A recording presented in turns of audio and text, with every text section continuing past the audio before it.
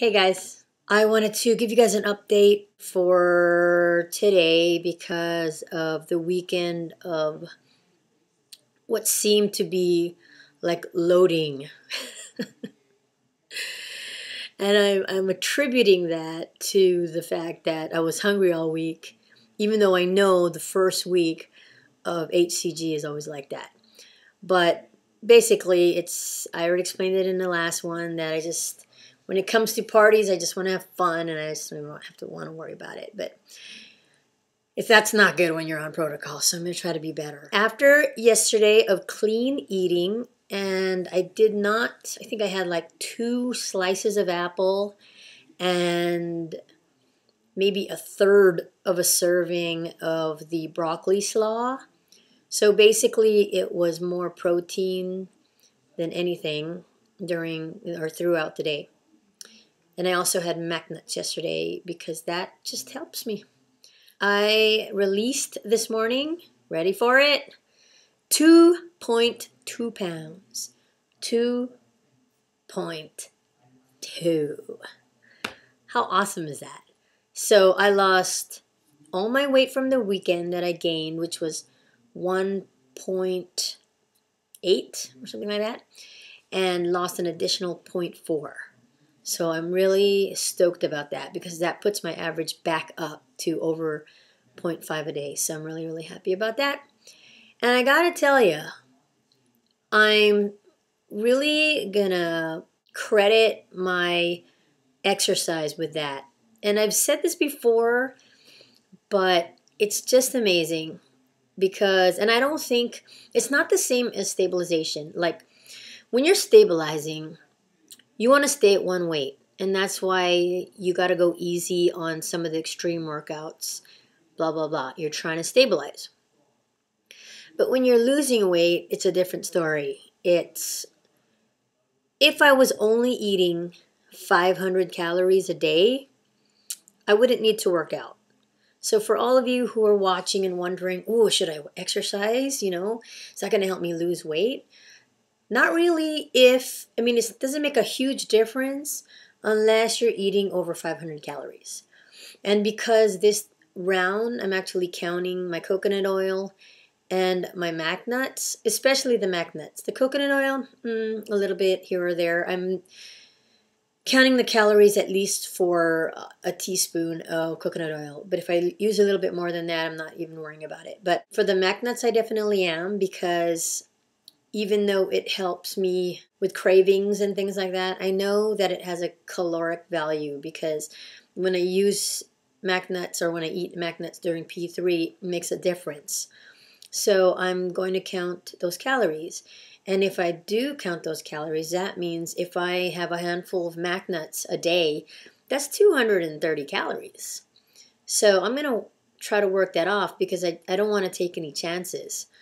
Last round, I was releasing low, 0.2 here, 0.2 there. And, that could be one of the reasons, because I wasn't counting the calories from the mac nuts.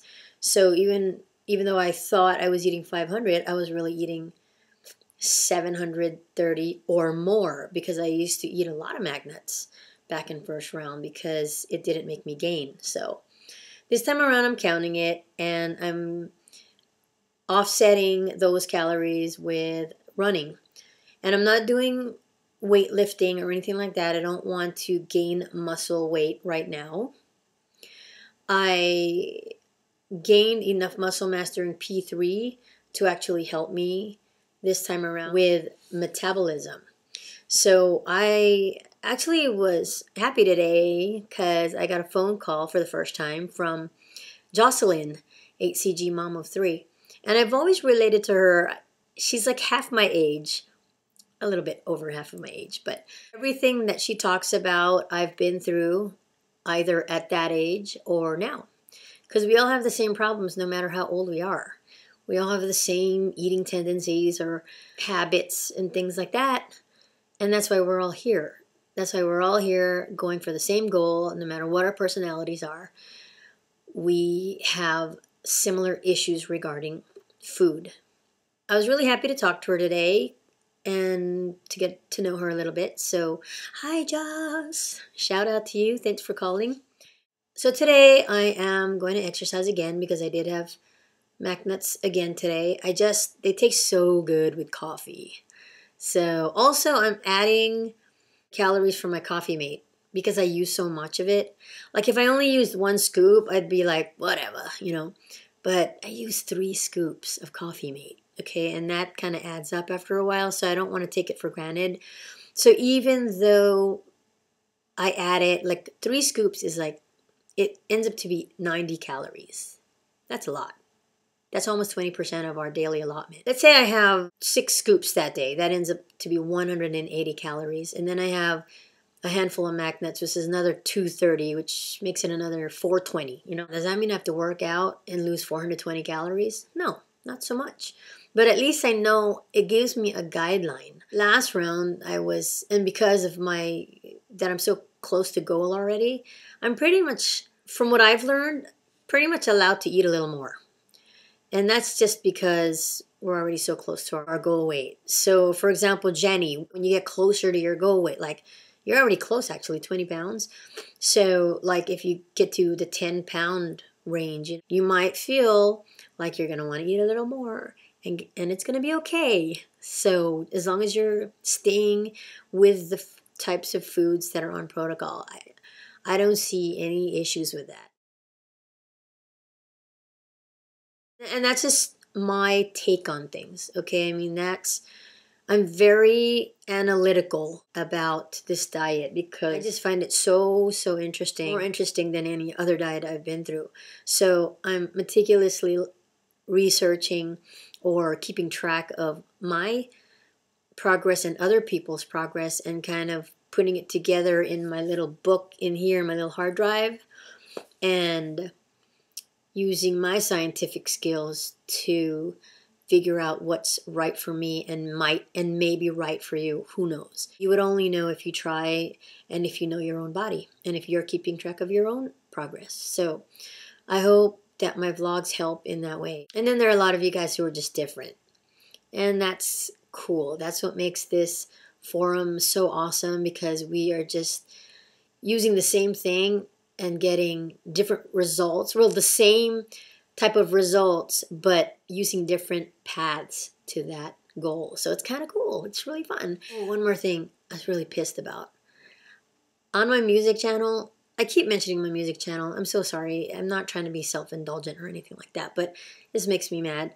On my music channel, I have one song. It's a popular song. It's that Over the Rainbow Hawaiian style one by Israel Kamakawiwo'ole. And basically, it had the most hits on that song. I mean, my rendition of that song. Out of all of I think I have 22 videos posted on that music channel. That video had about 15,000 hits. And it's because the song is so popular. And I got a message from YouTube saying they're taking it off because of copyright infringement. And so first thing I did was, of course, search for other people who have done that song. And there are still tons of other people who have their videos up. So they just kind of like randomly chose me out of the pile and blocked my video. So it really pisses me off. So don't be surprised, and I'm sorry for this, because I just want to be a rebel and repost it. But I can't repost it on that channel or else they'll block my channel. And I don't want that because I got other videos up there.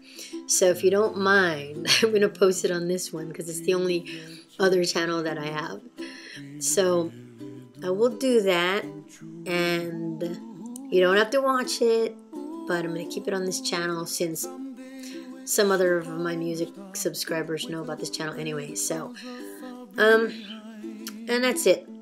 Not asking for permission. I'm just kind of letting you know why I'm doing it. You know, I don't want you to think I'm trying to like market myself, because I'm way too old to become famous. I will end this now. I promise this time. I know in all my videos I'm always like peace, you know, but for this round I'm going to change it up. Change it up a little. Since summer's coming, I'm going to go with the shaka. So, hang loose.